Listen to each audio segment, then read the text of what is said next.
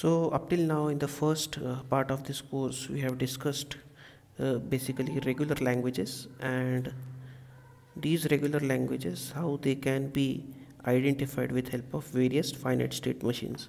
So we have discussed finite state machines that are DFA, NFA and NFNL and various problems based on these finite state machines we have discussed. We have also discussed that there are four types of languages: a regular language, then we have context free language, we have context sensitive language and unrestricted language.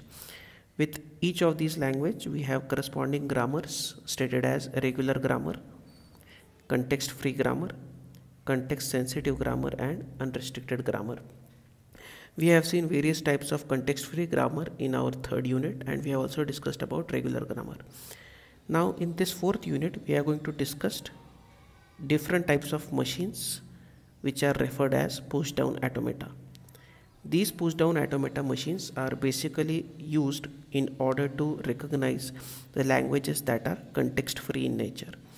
So for context free languages we will be constructing machines that are push down automata in nature. So we cannot use the finite state machines for push down automata. We need different types of machines. Okay, for context free language we cannot make use of same finite state machines in order to recognize context free language. We require a different set of machines that are called as push down automata. The question is why? As we have discussed about finite state machines, these finite state machines, as of you all know, comprises of states and transitions. So at any point in time when we process one particular transition, we are able to process one symbol and we are able to make some decision and move from one state to another state. As and when our string gets processed, the states will keep on changing depending upon the transitions that are there in our diagram, and finally we are able to comment whether a particular string is getting accepted or rejected by that particular language, that with help of that particular finite state machines. We are not able to store any kind of information apart from that in this diagram. But when it comes to context free languages, we have seen certain examples like a raised to n, b raised to n, where n is greater than equal to 0. We all know that this language is a context free language. So for these context free language, what is meaning of this language? Meaning of this language is that the number of a's are equal to number of b's. So if you don't have a and b, the string that gets generated from this language becomes null. When the value of n is 1, the string that gets generated from this language is AB. When the value of n is 2, the string that gets generated from this language is AABB, and so on. 3 times A, 3 times B, 4 times A, 4 times B, and so on. So for recognizing these type of language, we all should be able to understand that the number of A's should be maintained as equal to number of B's. So whenever we are processing these strings to check for its acceptance in our language, while processing B, we should be able to recollect how many A's have been processed in our string. So unless and until we are able to store the number of A's information, we will not be able to check whether the same number of B's are there in our string. And in order to store that, this particular finite state machine is not having any capability to perform that storage. So for performing this storage, we use a component called as stack.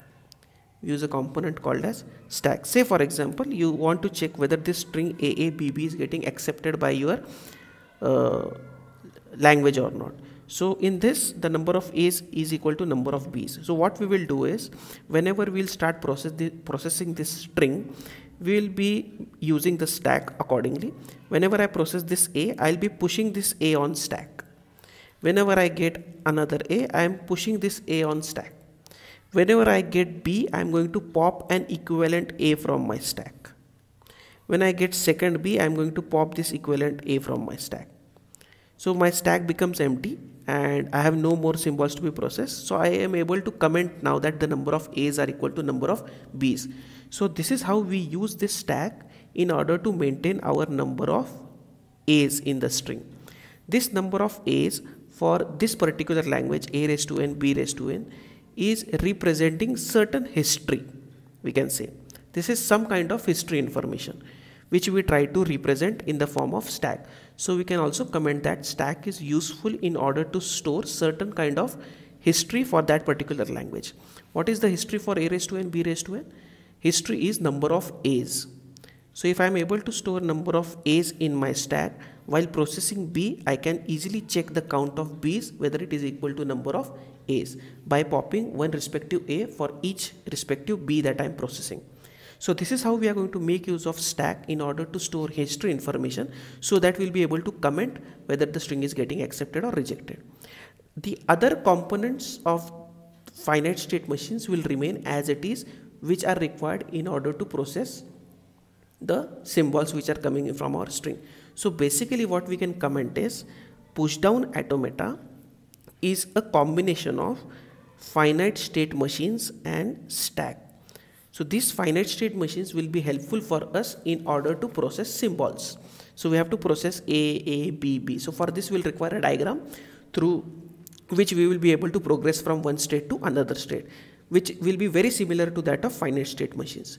And while doing so, we also want to maintain history information. So for maintaining that history information, we are going to make use of stack. So this stack will help us in order to maintain the history information, whereas the finite state machines will be able to help us in performing the transitions of our input symbol.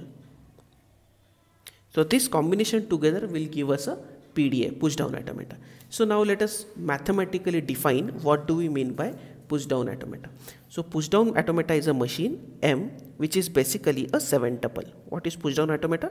Push down automata is a 7 tuple defined as capital Q, alphabet, Q0, A, delta, tau and Z0.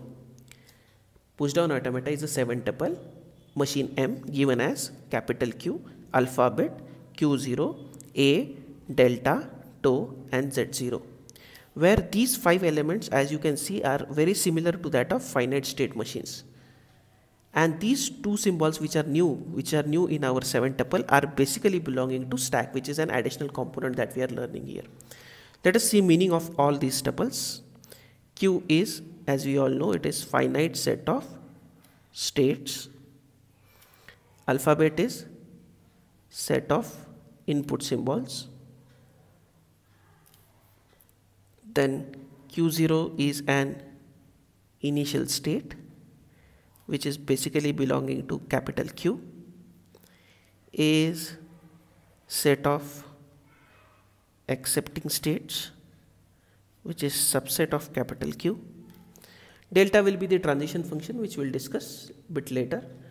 Tau is something new which is there in PDA, which was not there in finite state machine. This is finite set of stack symbols. So your stack will be comprising of certain symbols, right? So here my stack is comprising of A, right? So A becomes element of my tau. So tau is basically representing all those symbols which are going to come in my stack. So tau represent finite set of stack symbols. Z0 is a initial stack symbol. Z0 is a initial stack symbol. So initially we will have Z0 in our stack. So this is how our stack will look initially before starting any diagram. So a stack which is initially having Z0, so we will keep on performing certain push and pop operation on this stack. So Z0 is initial stack symbol, and so this will be part of your tau. So this is belonging to your tau. And finally we will be having the 7th tuple,